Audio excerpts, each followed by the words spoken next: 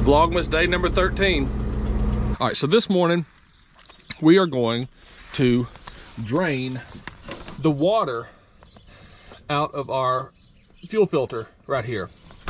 Now, with the condition of fuel in the United States right now, there's a lot of water in a diesel, more than usual. Diesel's pretty dirty to start with, but it's not that hard to do. But I want to show you some of the codes that the tractor throws. And I know that it's going to do it because last night it was doing it, and I turned it off just so we could show you this video. So let me get a key and we're gonna go do it. Get this bad boy warmed up. Just go ahead and stick my key in. Put this down so I can see good.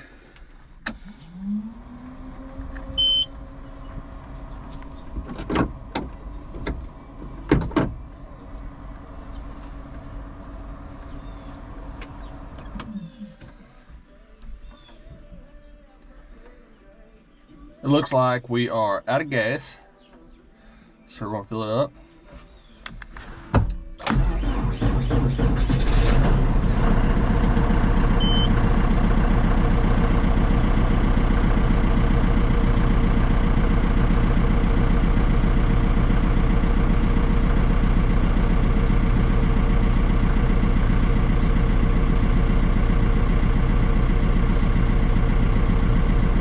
We're gonna let it warm up for a second.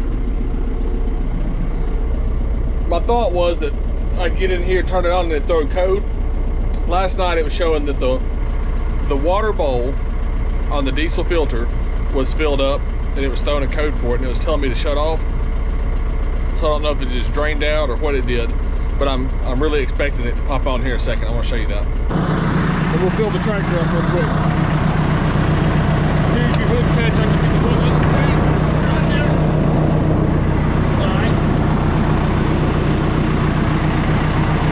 Take off our cover from our battery terminal right there.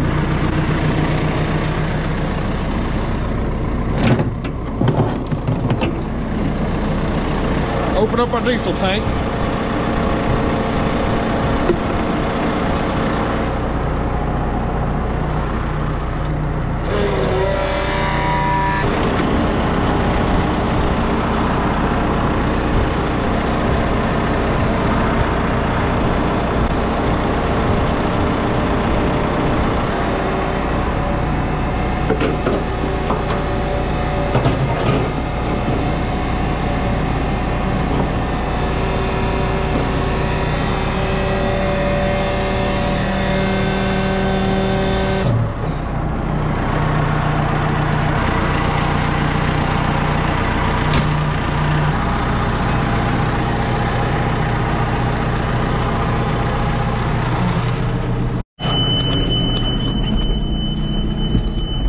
Our warning light has come on for our tractor. It says stop immediately, and I very much caution you to do so.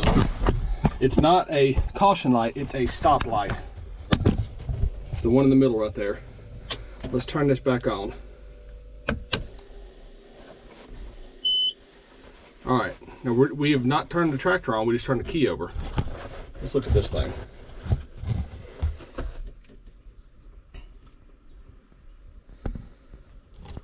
About 30 seconds in, there you go. All right, now, why is it doing that? What does it mean? Right here, I think you hold this for 3 or 5 seconds and it'll start flashing codes for us.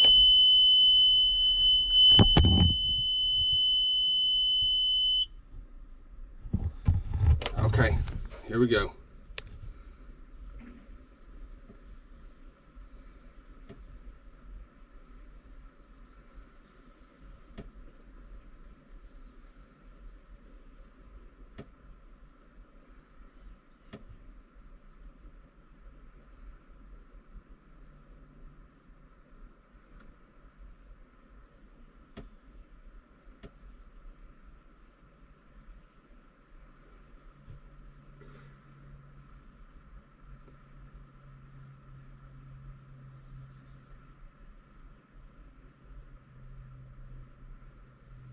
All right, that's basically a cycle through there. Do I know what every one of those means? No, I don't. But I do know that one of them is water because it's come up before. I asked the shop technician, he said, you can just Google it. Just like everything else, you can just Google it and you can find those codes.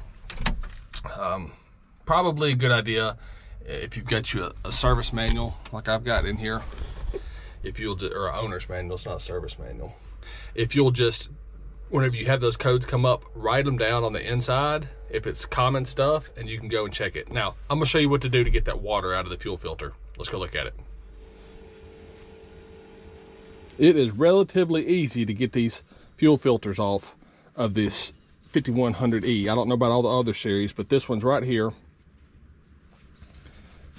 And with a little bit of grunting and turning the correct way, you can usually just get it right off. When I say fuel filter, I don't mean the whole deal. Don't take that off. Take the bowl at the bottom off. And that'd be righty-tighty, so what is lefty-loosey?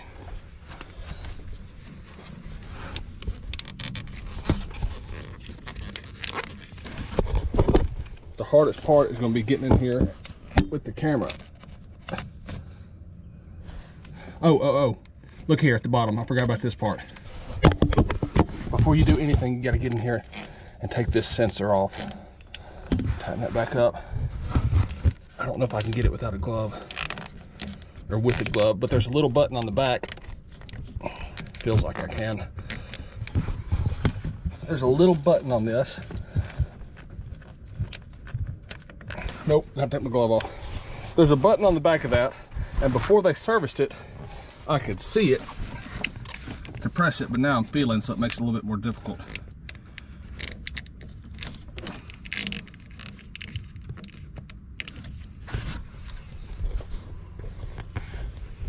I wonder if I could lay this camera right here for you.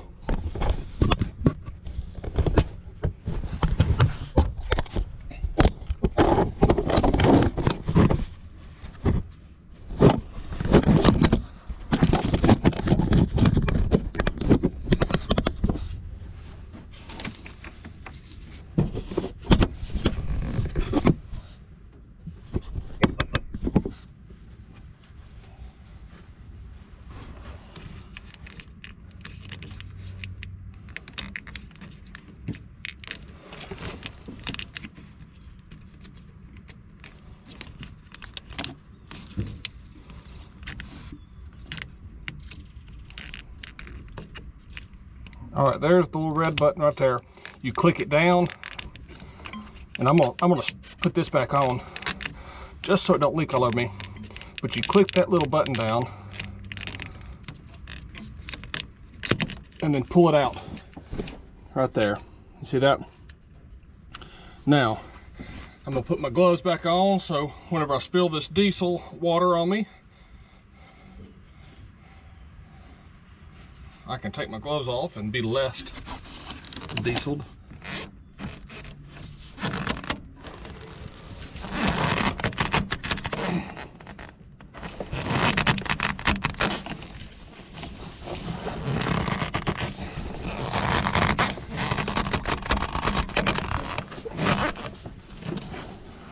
Now it takes some grasping, but you can grab this and just twist it off. There's going to be diesel leak out, so whatever you do, it'll get on you. It don't matter really. All right.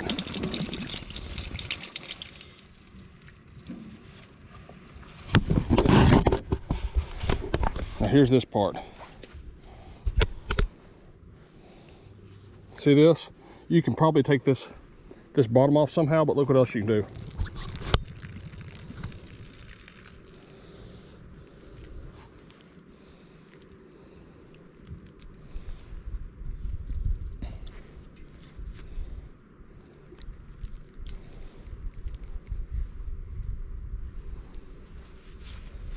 That's just water, so you should be pretty good. Now this diesel over here, I accidentally dropped that without thinking, so probably definitely need to get you a bucket or something to put under there. But in a pinch you can do what I just did. And then just fiddle with it and you can get it back on there.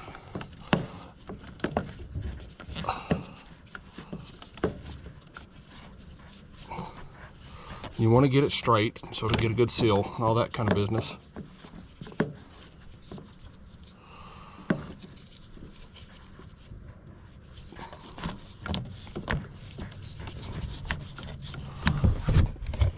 Just fiddle with it and you can get it back on here. Let's see if I can.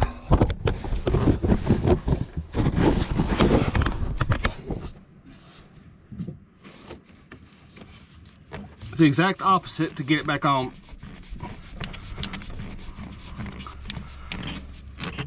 And I suggest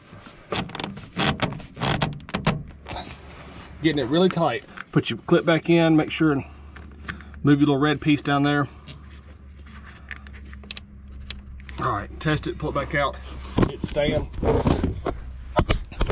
So far, I've not lost prime on this. Let's see if I've done it this time.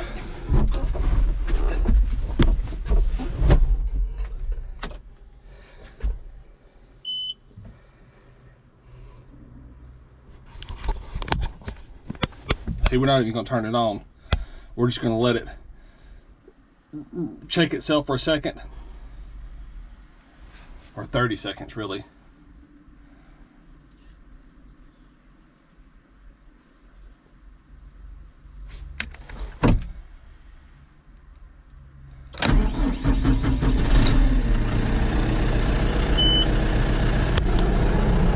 And that's how you empty the water out of the fuel filter on a John Deere 5100E.